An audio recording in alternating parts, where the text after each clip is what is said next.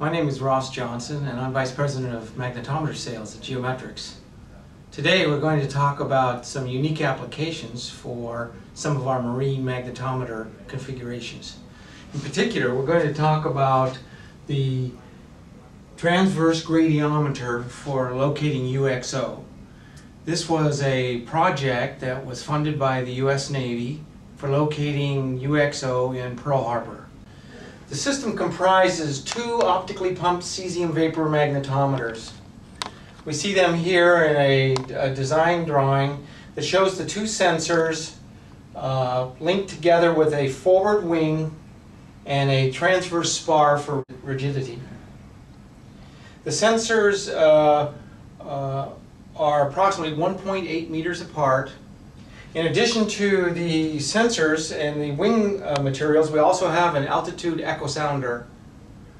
This gives us altitude above the seafloor, which is important for our later analysis. Also, there is a depth sensor, a pressure transducer in each of the two sensors, so that we have proper depth configuration, and also we are able to monitor that the wing is towing flat and level. Finally, we also have some dihedral wings that are attached to the fish bodies, and this gives a restorative force to keep the wing level and sailing flat at various tow depth and tow speeds. We'd like to discuss a little bit about how the survey was performed. This is on the island of Oahu, Pearl Harbor. You can see in this area there's a wharf, and then these parallel blue lines are the actual survey lines that were performed. There are approximately 100 lines. The depth of the water was approximately 10 meters. And the line separation was also approximately 10 meters. Okay, so once we had acquired the data, there were three different processing paths that we performed on the data. And it's important for us to understand each one of these because each processing path gives us a result that helps us to understand the nature, the nature of the target and the type of UXO and the size and depth of its burial. So that we can better understand how to use this data from the transverse gradiometer array, we have a flow chart here that describes the processing steps. On the left, we have apply diurnal correction, if available, and then create a total field map.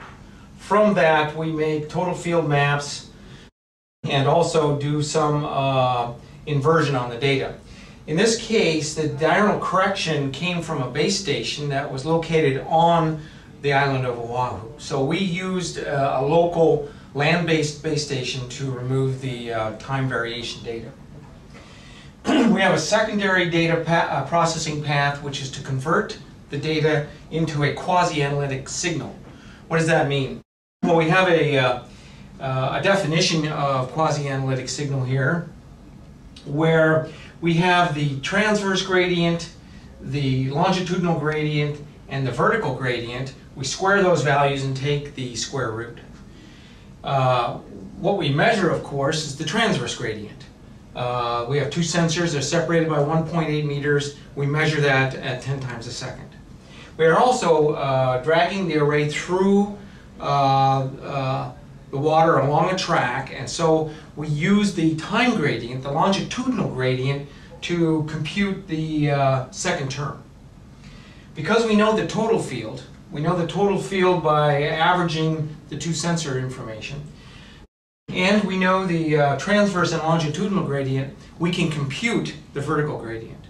So if we have the transverse gradient, the longitudinal gradient, and the vertical gradient, and square those values, sum them, take the square root, we come up with a scalar value called the quasi-analytic signal. And what this does for us is produces a map that is not dipole in nature, but all values are positive. It makes it easier to determine where the targets are, and also to see linear features that may represent cables or pipelines. When we plot the quasi-analytic signal in a map form, we see that each anomaly is positive and its location is more easily discernible as compared to a total field map. The total field map shows the regional geology, also shows anomalies from the wharf area. But you'll notice that the anomaly signatures are not as clear as they are on the analytic signal map.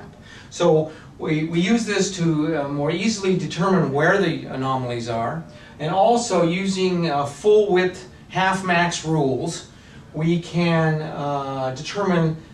make some depth determinations using the quasi-analytic signal map.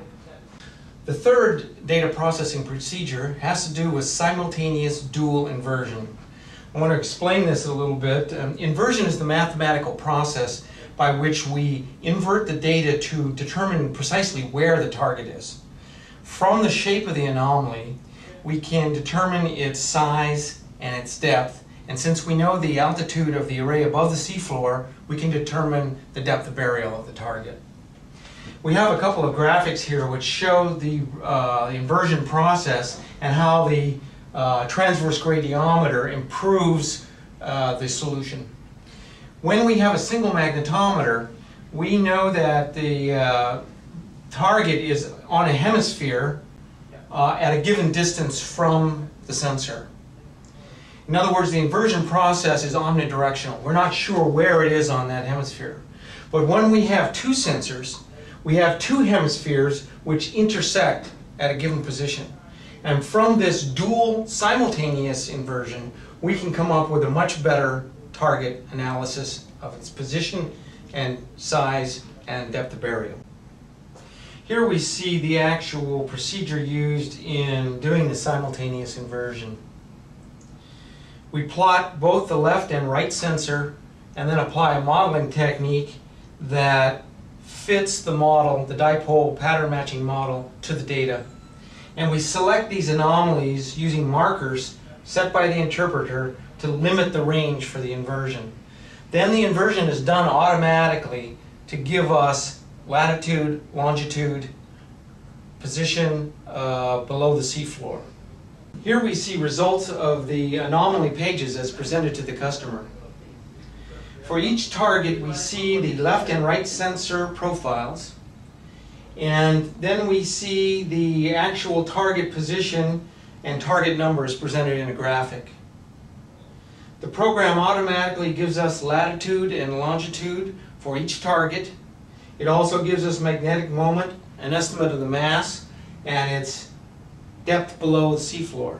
Because we know the altitude of the array and we know the distance to the target, we can determine its depth of burial. So in summary, the transverse gradiometer was used for a survey funded by the U.S. Navy in Pearl Harbor, Oahu, to locate surface targets on the seafloor. The purpose was to eliminate any UXO or other contamination in this area. We provided the Navy with target lists, which the divers then dove on and removed. The vast majority, approximately 95% of the targets were removed. A secondary survey identified approximately 9 more targets, which were subsequently removed as well. This paper was written by Mikhail Chernychev, Jeff Johnson, and Ross Johnson from Geometrics, and was presented at the American Geophysical Union in San Francisco in 2008. We'd like to thank the U.S. Navy for allowing us to use this information and the data to present this paper.